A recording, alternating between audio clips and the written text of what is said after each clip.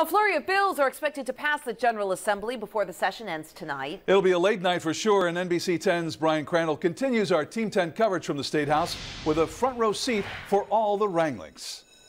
Frank and Allison, the House just went into session. Behind me, the doors now closed. The bell that's ringing, that's calling the Senate into session. They're both a couple hours behind schedule.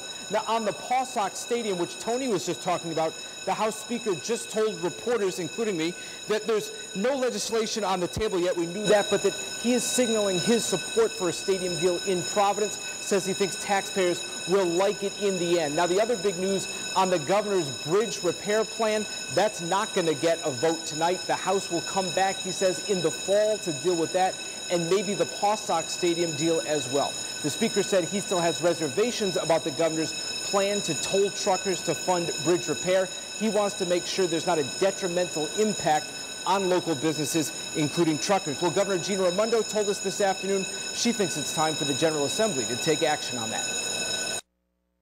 We need to stop with the Band-Aids. No more Band-Aids. The longer we wait, the worse it gets, the more expensive it is. Forget about the politics. Let's get to work and find a solution. All right, so lots of things going on here at the State House tonight, but again, the governor's plan on tolling truckers to fund bridge repair will not happen, at least not now. The Speaker of the House says they'll come back in the fall and maybe work on the Paw Sox deal, too. We'll have more for you tonight at 11 o'clock as we keep track of this flurry of activity. I'm Brian Crandall, NBC 10 News, live at the State House in Providence.